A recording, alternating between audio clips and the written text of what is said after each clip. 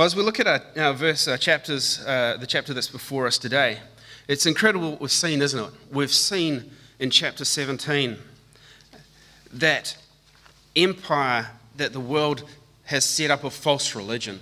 It's all been bundled into one. We learnt last week how suddenly that's going to be destroyed and fallen and absorbed into what is essentially this city. This is an amazing place, an amazing city that is going to be created here. And if you can imagine through this tribulation period, we have in effect what is from a worldwide empire, you could say, that's being established over time that culminates together at a 3.5-year period. We have, out of the ashes, as it were, like a phoenix rising, this city that is being built by the person that we know as Antichrist. Now, this world leader, he sort of sets himself up, doesn't he, as this world leader who he comes from, in essence, nowhere. He rises to power, and he slowly, through his guile, through demonic deception, takes control of the world.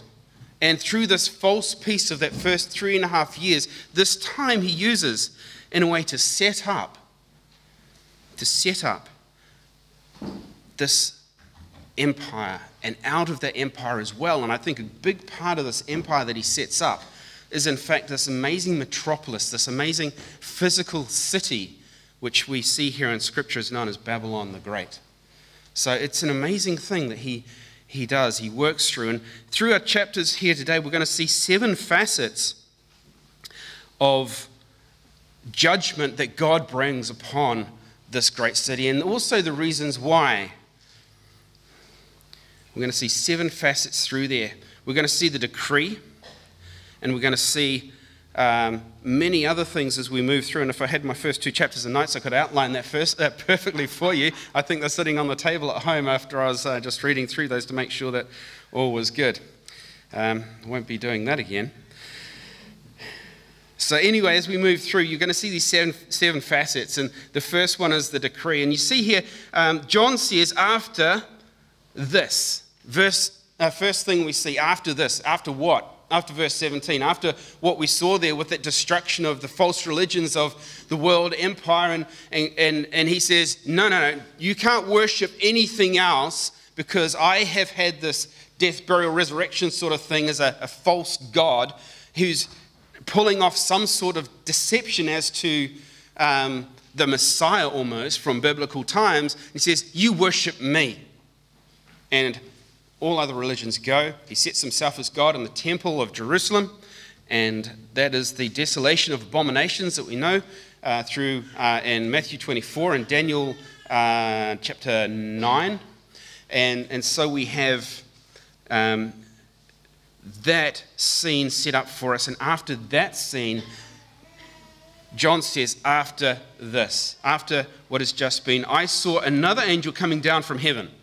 So he sees another angel, that's allos, another angel who's coming down from heaven. Allos, the Greek word, another, means another of the same kind. Well, what kind is that? Another of the same kind is chapter 17. Another of the same kind.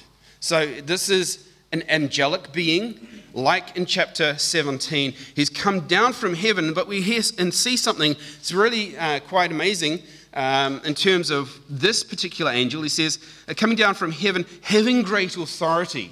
Having great authority. So this angel has come down out of the presence of God, and he is given great authority, the authority of God. And let's call him Ambassador Angel. Ambassador Angel is coming down with the authority from God to give an announcement. And it says here, and the earth was made bright with his glory. Now that's interesting, isn't it? The earth was made bright with his glory. Now on a sunny day, if you turn on a light, what happens? Do you see the light very well? Don't, do you? So what's happened? Well, to have great brightness so that this angel illumines the whole earth, it's in darkness, isn't it? It's in darkness. So if we go back to, and I'd be a lot more efficient at this if I had my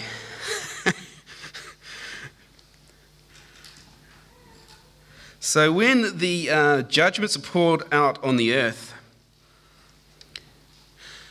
we see quite an issue in terms of the fact that, and we'll look at verse 17 of chapter 16. It says, the seventh angel poured out his bowl in the air, and the voice of and with a loud voice came from the temple of the earth, the throne, saying, "It is done." And there were flashes of lightning and rumblings and peals of thunder and great earthquake has never been seen since man was on the earth. And the great city, what city is that? The great city. We're looking at that today, aren't we? The great city. That is Babylon the Great. And the great city was split into three parts. And the cities of the nation fell. And God remembered Babylon the Great to make her drink the cup of the wine of the wrath of his fury. And every iron flew away, and so on. So here we see an inkling of what is about to happen, what we're looking at. But further back, if you remember, God poured out his fury on, and I think it's back in 14, but sorry guys, I'll have to tell you afterwards. But do you remember when God poured out, the lights went out, in effect, darkness came upon the earth, and everyone went and gnawed their teeth, gnawed their tongues, and said, who's going to save us from the Lamb and from God Almighty? And so at that point, the world is in darkness. The sun's gone out, the stars have gone out, the moon's no longer, or most of it. And so we have, the world is literally in chaos. It's in absolute darkness, and here we have pitch blackness, probably the lights of the cities and things like that, illuminating things, but all of a sudden, if there is power at all of a sudden the brightness of Ambassador Angel coming down. Can you imagine the phone feeds as he's coming down, looking at what's going on? The whole world, it says, will see, and of course it's easy to know that this is the case because today we have in our pocket a supercomputer with a camera that's probably better than the camera we have on the shelf at home. And so that's going to be broadcasting all over the place. CNN and all these other, Al Jazeera, are going to be playing these feeds of Ambassador Angel coming down from heaven. And he calls out with a mighty voice. Calls out with a mighty voice. Fallen, fallen is Babylon the Great. She has become a dwelling place for demons, a haunt for every unclean spirit, a haunt for every unclean bird, a haunt for every detestable beast. Wow. Fallen, fallen is Babylon the Great. So the judgment that's given by one of the three flying angels in chapter 14, do you remember that? The flying angels? One of them said that Babylon will fall. Fallen, fallen is Babylon the Great. Well, that was the announcement, and here the announcement in culmination. The announcement that it will happen is right now. Judgment is now. Can you imagine that? Wouldn't that just send shivers down your spine? And there's reasons given. What are the reasons? Because Babylon the Great has become a haunt for every unclean spirit. Do you remember, we looked at a little while ago, all those demons that spewed from the pit. 200 million demons spewed from the abyss. Unchained, released, bound up, now released, full of anger and fury. Out they came, not far from where Babylon the Great will be as a city. And so it only is sort of fitting and I guess logical in many ways that given the nature of the people there, given the fact that they love evil and doing evil, and they love worshipping themselves and worshipping their newfound Messiah, quote unquote, it's only logical that they would find a happy home in Babylon. So it has become a dwelling place for every unclean spirit. Now consider all those satanic practices that there would be there. Because that's what it is. If they're not worshipping God, well, they're worshipping the devil. That's how it is. And so I'm sure that even demonic possession would have been a welcome thing in that city. And he goes on, we read it, it is also a haunt for every unclean bird. And this verse depicts the total destruction of the city. If you imagine we depict it sometimes in the movies and things. After there's been a battle in the desert or something, you see the birds flying around. Well, this city has the carrion birds, the vultures circling the city.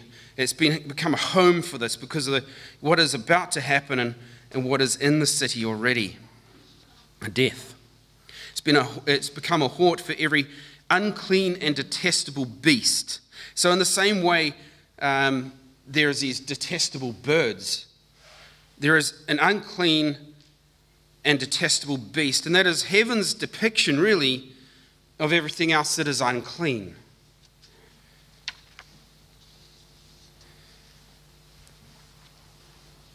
It's putrid to heaven. Now, you've got to remember here that this city in itself is putrid, it's sinful, it's in every way foul and everything opposed to God.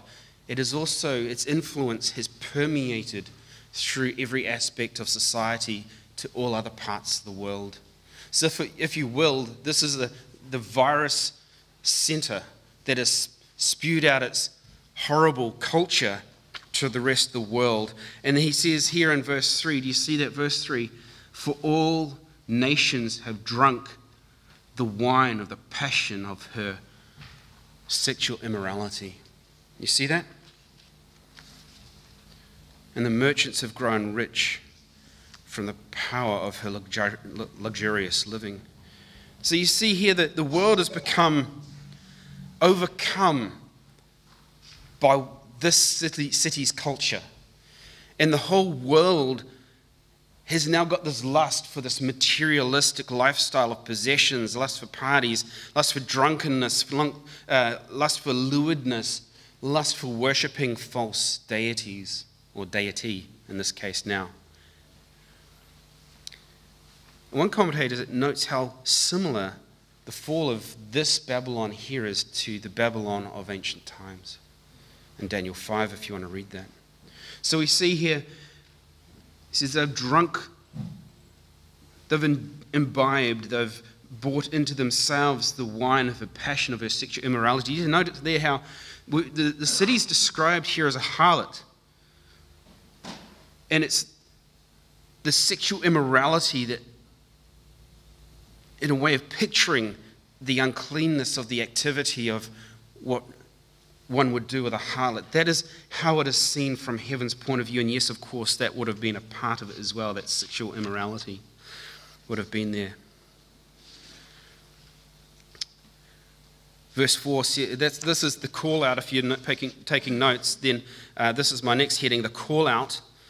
Because you see in verse 4, heard another voice from heaven saying, and this is again another voice, this allos again, this is another of the same kind. So that isn't the same voice as the angel who came down. That's not ambassador angel, but this is another voice from heaven.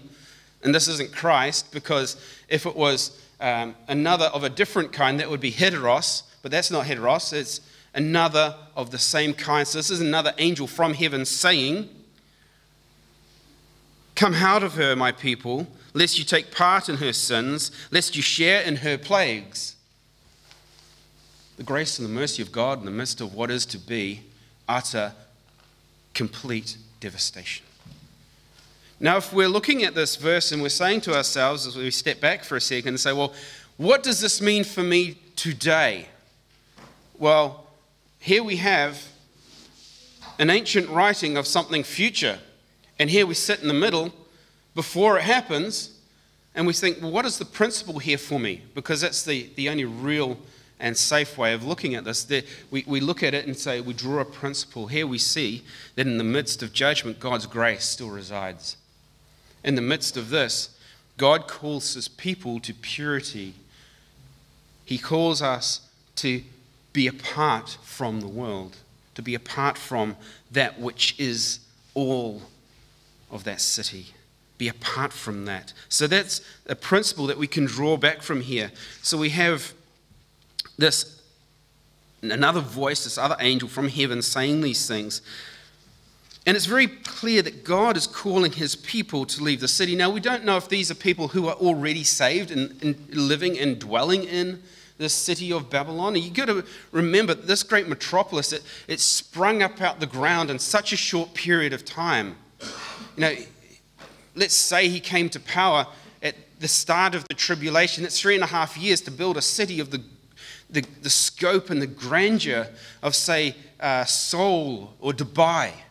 This place is immense. It's beautiful, full of lights and everything that the eye could want. So where else would you want to live but the stronghold and the security and the safety that this city would provide? But the other thing it provides is everything for the flesh. And it provides everything that is demonic. And so God says, come out of her, my people. Are they saved or are they to be saved? We don't know. But they are God's elect. And maybe this is a call to salvation. We don't know. But God calls out, he knows his people. He knows who are his. Come out of her, my people, lest you take part in her sins, lest you share in her plagues. We know that God has some of his elect there. And God has always commanded his people to come out of the world. And this is a clear reminder, that principle, come out, be apart from the world, be separate from the world. Colossians 1:13 says, he that is Christ has delivered us from the domain of darkness and transferred us to the kingdom of his beloved Son. We have, if we are trusting or believing in Christ for salvation, we've been taken out of Satan's dominion. We've been taken out of Satan's dominion. And we have been transferred and placed firmly in Christ's kingdom. That's what verse 13 of Colossians chapter 1 says. Let not sin therefore reign in your mortal bodies to obey its passions. Do not present your members as instruments to sin for unrighteousness, but present yourself to God as those who have been brought from death to life, and your members as God's instruments for righteousness. For sin will have no dominion over you, since you are not under law but under grace. Romans 6:12-14. Sin has no dominion over us if we are in Christ. Be apart from the city. Be apart from this world. You are no longer of this world. You are bought with a price. You are now a part of Christ's kingdom, Christ's world. You are slaves of righteousness. Romans 12:1-2 says, I appeal to you, therefore, brothers, by the mercies of God, to present your bodies as living sacrifices, holy and acceptable to God, which is your spiritual worship. Verse 2 says, do not be conformed to this world, but be transformed by the renewal of your mind, that by testing you may discern what is the will of God, what is good, acceptable, and perfect. Come out of the city, my people. Do not partake of her sins, God says. Chapter 2 of 2 Corinthians 6:14-17. I always struggle with verses, don't I? It says, do not be unequally yoked with unbelievers, for what partnership has righteousness with lawlessness? What fellowship has light with darkness? What accord has Christ with Belial? Or what portion does a believer share with an unbeliever? What agreement has the temple of God with idols? Do you see how, as Christians, we are to be a part of this world? A part, being separate, not a part of, but a part, separate from this world. Yeah? We are commanded to live separate from the world. Those who are living in the real city of sin, Babylon the Great, are told to come out, be separate. Judgment is coming. Judgment is coming. And the reason he says this is, again, principles we take. Why shouldn't we be part of the world? Lest you take part of her sins. You see that there. Lest you take part of her sins. Come out of her, my people, lest you take part of her sins. Why should we be separate from the world now? so we don't partake of the world's sins. It's very simple. For the same reason that we are told to be separate from the world system, God's elect of Babylon are told to come out lest they partake and are seduced by that materialistic lifestyle. Isn't it easy to be seduced by the world lifestyle? It's just like boiling that frog, isn't it? You put the frog in and you turn it up slowly until that water boils. You don't even notice what's going on around you until it's too late and you're dead. And so it is that it's so easy to take part of that materialistic lifestyle of possessions, lust for parties, drunkenness, lewdness, and sensuality, and all of a sudden your mind is overtaken with the things of this world and you're forgetting to focus on Christ. Do you remember Joseph back in Genesis? When Potiphar came to him and tempted him and tried to grab him, he said, "How can I do this thing and sin against God?" That's where all sin is focused. It's not focused against so much your brother, although it is. It's focused against God. That is why God will judge sin, because it is a sin against the holy, eternal God. Be like Joseph. Run out the door, exclaiming, "How can I do this thing and sin against God?" For all that is in the world, the desires of the flesh, the desires of the eyes, and the pride of life is not from the Father, but is from the world. It's from the world. 1 John 2:16. And the whole world lies in the lap of the devil. It is his domain. He usurped God in the garden, as it were, although we know God allows things like that. Not saying God isn't in full control, he is. And anyway, that's the reason why God says through his angels to the elect of Babylon the Great, "Come out of her, lest you take part in her sins, lest you share in her plagues." Now, some people view these plagues, it's a very interesting point, as to be the bold judgments from Revelation 15:1, 6:8, and 16:9. And by the way, they are the ones I was trying to find before. They're in chapter 15, not 14. There you go. They can't be worldwide. How can they be worldwide? That doesn't make any sense. If God says, "Come out of her, my people," but these plagues are worldwide, where are they going to go? They can't hide somewhere else if these plagues are worldwide. Do you get me? Yeah. So, therefore, these are special, wonderful plagues that have been reserved simply and solely for Babylon the Great. Isn't that a scary thought? God's focus is very much on the single city of Babylon the Great.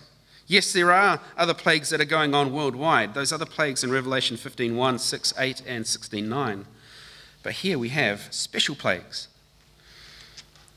And I think it is actually fitting and right to think that these plagues are going to coincide with the seventh bowl judgment, as we read before in 16:9. Because that's, as we see it, we'll read it again. It says, "The great city was split into three parts." This is 16:19. The city was split into three parts. And the cities of the nation fell. And God remembered Babylon the Great to make her drain the cup of the wine of his fury, of his wrath. So there we see God's special attention. That's a scary thought. It's good to have his special attention when it's in righteousness, but when it's because of sin, that's not a good thing. And another reason for his sins are heaped as high as heaven. And literally in the Greek, the word heaped is kalao, meaning to glue together. Or we could think of it as a stack of pancakes that, when you put them on together, they stick to each other because they're moist, right? And you pile one pancake upon the other to see how high you can get your pile of pancakes. Well, this one goes up pretty high, heaped as high as heaven. So all the sins have reached like a Tower of Babel up to the heavens of God, where God has remembered her sins. God has remembered her iniquities. God has not forgot, because God doesn't forget anything. He maybe set it aside for a while, but he is going to come back, and he's come back to it now to give them fullness of judgment. So then we come to judgment defined. Judgment defined. The angel, as he talks to John, he outlines now the judgment, and he prays. So here we have almost an imprecatory prayer. Do you remember the judgment prayer, or asking for judgment prayer? As Psalm 58, if you want an example, would be an imprecatory prayer. And he says, pay her back, as she herself paid back others, and repay her double for her deeds. A very Old Testament law coming in there of repaying double. Mix a double portion, make it full, make it overflowing, make sure it is a full measure. A double portion basically means a full, don't miss out anything. Mix a double portion for her in the cup she has mixed, as she has glorified herself in luxurious living. So give her a like measure of torment and mourning, since she says in her heart, I sit as queen, I am no widow, and mourning I shall never see. Wow, pride. You see that? Pride. God will judge pride. If you have pride in your heart, repent, because God will judge it. And okay, there's no condemnation for those who are in Christ Jesus, yes. But if we are prideful before the Lord, and we can be even as Christians, repent of that. For this reason, her plagues will come in a single day. Wow, in a single day. Death and mourning and famine, she will be burned up with fire. For mighty is the Lord God who has judged her. For strong, for mighty is the Lord God who has judged her. Isn't that amazing? You know, some people accuse God of injustice in the Old Testament when he judges the nations, when he brings these cities and peoples to judgment. God judged Edom, didn't he? And he judged many other nations as well. And he used Israel in many cases to do that. And they say, that's not fair. How come God can come in and just kill off that people? Why would he do that? Well, because they were child sacrificing, murdering people, and God gave them many, many, many, many years, if not centuries, to repent, and they didn't. And so it is here, the same thing. God's grace is extended to these people. He has had so much going on in terms of the gospel being preached. In fact, I don't know of a time in history when the gospel is so prominent and so clearly explained. You have 144 Jewish male evangelists going throughout the world preaching the gospel to every single people. A hugely more comprehensive gospel presentation to the world. You have an angel flying throughout the air preaching the gospel day and night. I bet you some of them said, will someone shut that angel up? I don't want to hear it anymore. You had 2 witnesses in Jerusalem preaching the gospel, and they killed them. Then they came alive again and sent it to heaven. So they have had so much in the way of gospel message. They had to be judged because they have not received the gospel. And many other reasons, as we'll find out. But how are we to pray today, now in the day of grace? Remember, we aren't in the tribulation, and we aren't in Old Testament times. We sit in this pause, if you will, in between. And so how are we to pray for those who persecute us? How are we to pray for our enemies? What are we to do with them? Well, Romans 12:14 is one to memorize. It says, bless those who persecute you. Bless and do not curse them. Rejoice with those who rejoice. Weep with those who weep. Live in harmony with one another.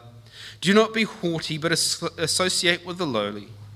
Never be wise in your own sight. Repay no one evil for evil, but give thought to do what is honorable in the sight of all, if possible, so far as it depends on you. Live peaceably with all.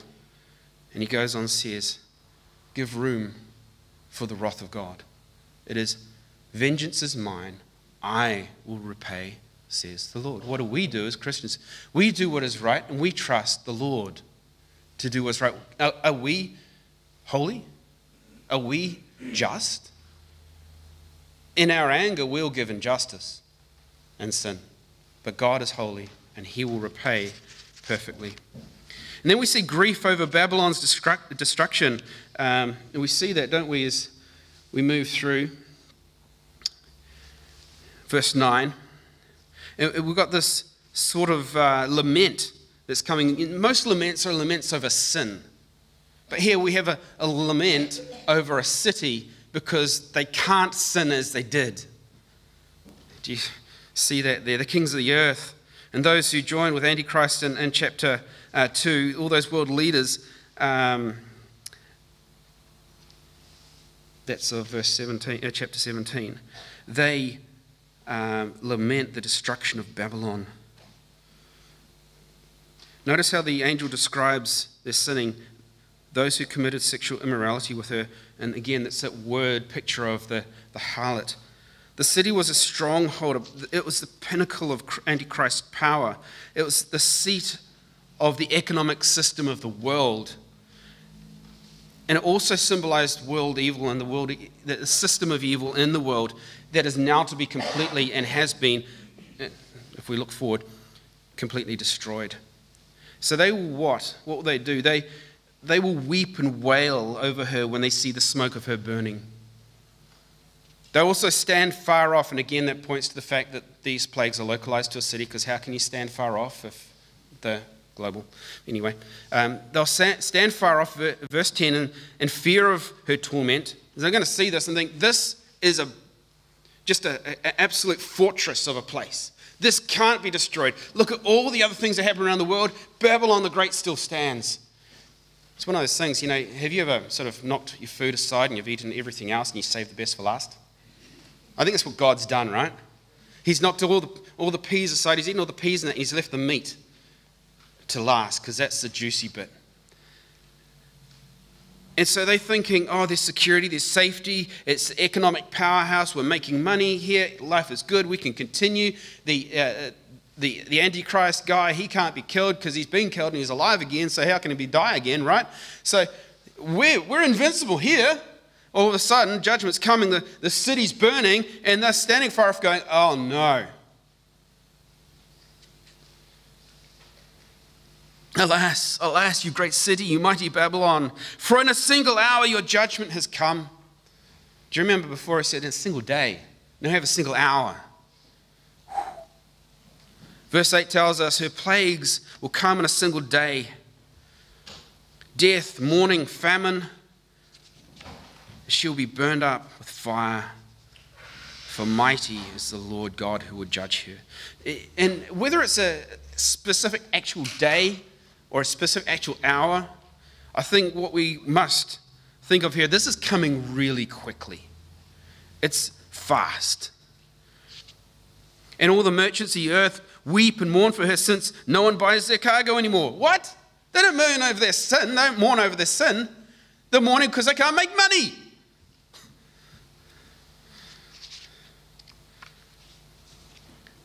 So we've got these merchants of the earth, the businessmen, the salesmen, the business owners. They've lost the source of their wealth. And it's really from this point forward that the economic system of the world has ended. Because this is the last bastion. This is where everything, this was the hub. You knock out the hub of a wheel and everything just falls apart. And that's exactly what happens here. God knocks out the hub of the economic system, which was that stronghold of the world that gave it semblance of stability in the midst of chaos, and it just falls over. Now we have this list of the different types of cargoes or things that they were trading in.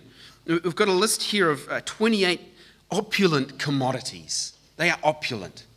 They are, you see this silver or gold, silver, jewels, pearls, fine linen, purple cloth, silk, scarlet cloth, what else? You've got scented woods, ivory, kinds of wood, bronze, iron, marble.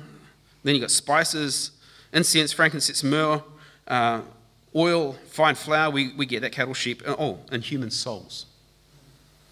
Who trades in these? Well, you have to be really wealthy to be able to trade in these.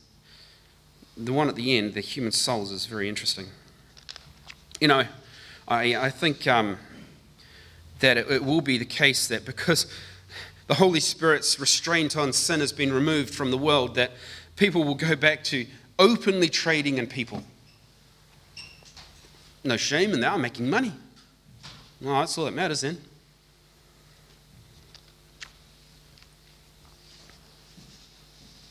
Only the rich could have bought these things.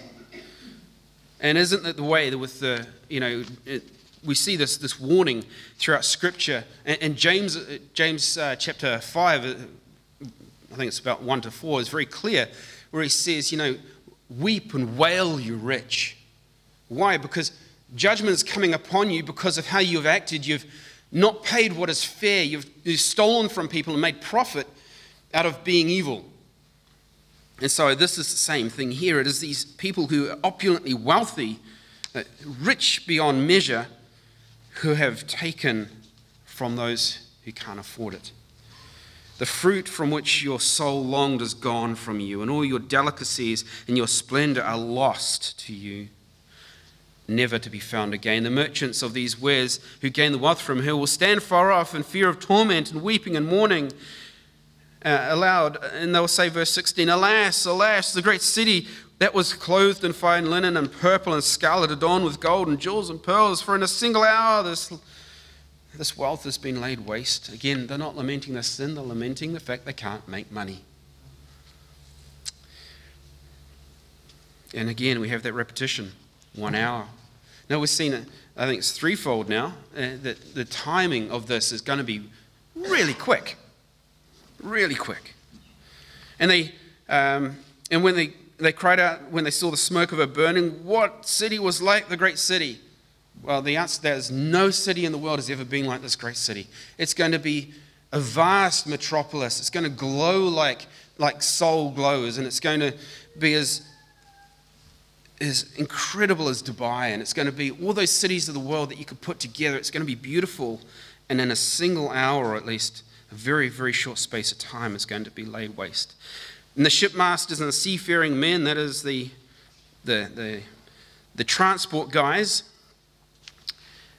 and the captains and those whose trade was on the sea, they stood far off as well. Here's a third group. There's the kings, the merchants, and now we have those who are involved in transporting all the stuff around, who's made the hub the hub.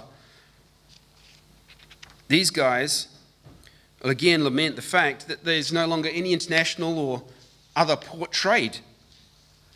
They'll cry out with a loud voice when they see the smoke of her burning water. What city was like the great city? And they'll throw dust on their heads. You remember that? It's Old Testament reference to mourning. It's an outside indication of what's happening within, but in this case, not over sin, over the fact they can't make any money. You see Job 2:12 for that if you want to see an example. And they say, alas, alas, the great city, where all who had ships at sea grew rich by her wealth, for in a single hour she's been laid waste. There we go. That's a third of the references to the hours. It's important. When the Bible repeats things, you just take note of it because it is important. Then we see joy. We've seen grief, and now we see joy over Babylon's destruction. Isn't it sort of a juxtaposed? It's sort of set against, one is joy, and the opposite is, one is grief, one is joy. So here we see an opposite view, because this is heaven's view of what's happening here. The people of the earth are going to lament the destruction from their standpoint. Heaven's going to rejoice. Rejoice over her, O heaven, verse 20. And you saints and apostles and prophets, for God has given judgment for you against her.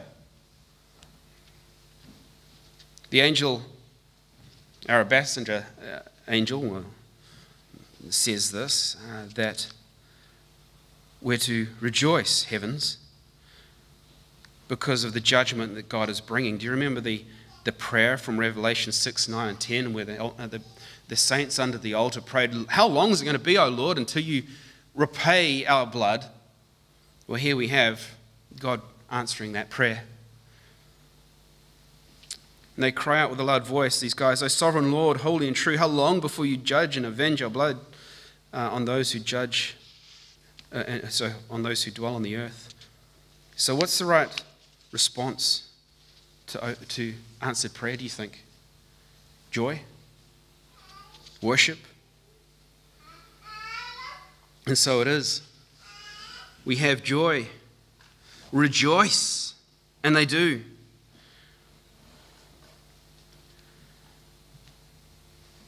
Judgment completed, as verse 21. Then a mighty angel took up a stone like a great millstone and threw it into the sea, saying, "So will Babylon the Great be thrown down with violence and will be found no more." Complete, massive destruction. So this, another of the same kind angel, and this is the third different angel that we've had in this segment here, picks up a massive stone that's used for grinding wheat or some sort of grain. It's huge. It's about 1.5 meters across and about 40 centimeters deep. You imagine stone that big? I don't think I could lift that. It's pretty heavy. This angel picks it up and he hurls it into the sea, giving us a metaphor to understand the violence and the speed and the totality of the destruction that will come upon the city. And that shows it is completed. Here we have, so this guy, he picks up the stone and with aggression, he throws it into the sea. Speed, violence, completeness, destruction comes to Babylon.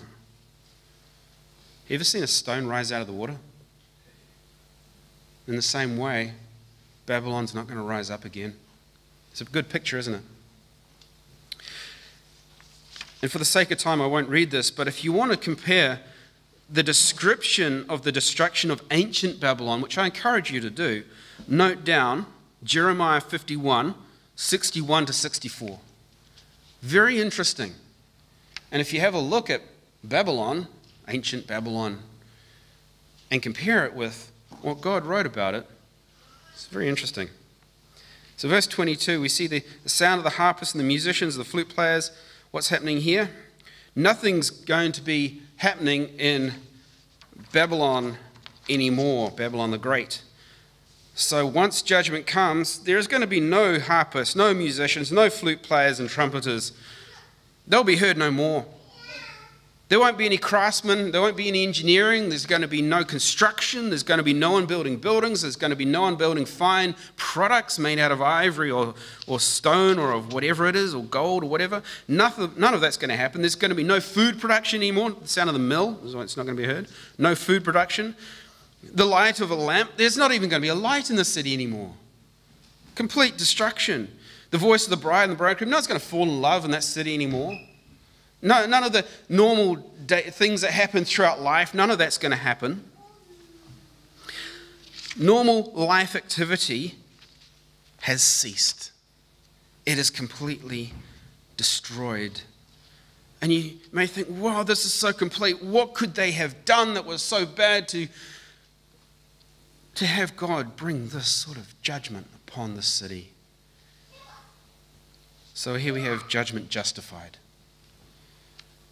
For your merchants were the great ones of the earth. That's the first thing to remember. The merchants were the great ones of the earth. So the merchants, those guys, the businessmen, the leaders and all that, they were the leaders. Like I said, through James, they're the ones who have really come to wealth and power, and they have trampled on those below them. And we can read that in James, as I said. But Isaiah puts it this way, Isaiah 8, 4 to 6. This is a common theme throughout the Bible, that those who are rich better be careful that they behave in a godly and righteous way, lest that wealth corrupt them. And here we hear this, you who trample on the needy. This is Amos. So Amos 8, 4 to 6. Hear this, you who trample on the needy, and bring the poor of the land to an end, saying, when will the new moon be over, that we may sell grain, and the Sabbath, that we may offer wheat for sale, that we may make an ephah small, or the ephah small, and a shekel great? Do you get that? An ephah, a measure. They're going to make that small, so they oversell, or they don't give as much, and they raise the price. So you can get less for more. They're going to rip them off. They don't want to do this and deal deceitfully with false balances. They're going to have it so that if you stick 1 kilo of product here, the scale measures so that you get ripped off. And they're going to say, oh, look, the scale's balanced. You put it on and it's not right. It's in their favor. They're going to rig it. That we may buy the poor for silver. They want slaves. And the needy for a pair of sandals. I wanted it cheap. And sell the chaff of the wheat. What's that worth? Can you get any substance from chaff? They want to sell chaff. These guys are scoundrels. Back to Revelation. It says, all the nations were deceived by your sorcery. And this is, sorcery there is the Greek word pharmakeia. It's where we get the word pharmacy in the Greek, in the English language. Pharmacy comes from the Greek word pharmakeia. Why do they have that here? Why have we translated it sorcery? Well, in practices back then, what they used to do in order to commune with the gods, they used to take drugs and therefore lift themselves into some sort of induced way to commune with the spirits. And so we've translated that sorcery because of the use of drugs. And so the world has been deceived by their sorcery, and this could be sort of metaphoric, but I think is actually probably right as well, that there is sorcery going on. But either way, the world has been deceived. They had this demonic influence over the world. Verse 24, and in her was found the blood of the prophets and the saints and all who've been slain on the earth. This is really the final nail of the coffin, isn't it? This is the one we can look and go, wow, okay, God gives justice here. If you had that in your mind that God would in some way ever bring injustice, which of course he wouldn't. The final nail is the blood of the prophets and the saints who had been slain on the earth was found in her. Probably because, well, wholly because they were responsible. Antichrist was responsible. I wouldn't be surprised if they were hunting down people who believed in Jesus Christ systematically door to door. I wouldn't be surprised if they were to drag them into an arena and have them in some sort of blood sport for some form of entertainment, just as it was in first century Rome. Either way, the charge against the city and its population is that God's people were killed by them, and the blood of the saints and the prophets and the apostles is on their head. For us today, we need to ensure that we are single-minded and that we're focusing our life on God and his kingdom alone. Thinking back to the idea of the principle, what is the principle here of this? If yes, it is that God will judge Babylon the Great, but for us today, God will do what he says. God is sovereign. God will judge sin. God will judge rightly. We, his people, must be separate from sin, separate from the world, and living for Christ. Now let's pray. Our Heavenly Father, Lord, we thank you that we have such immense warning as we close out what is the last of the judgments to fall on earth before we again, as the church, feature in this great book of Revelation. Lord, we thank you that we have such a stark warning, Lord. We are truly blessed. And we pray, Heavenly Father, that you may use us to walk in a way that is right with you. That, Lord, we know how serious you take sin. And we know what is coming. Help us, Lord, to be the faithful church who are saved from the hour of trial. Lord, if there is anyone here who is struggling with sin, Lord, we pray that they'll speak to those who are strong in the faith, who can carry them and guide them. And we ask, Lord, that you'll be with us throughout the rest of this week as we go forth into the world to be in it but not of it. We pray in Jesus' name. Amen.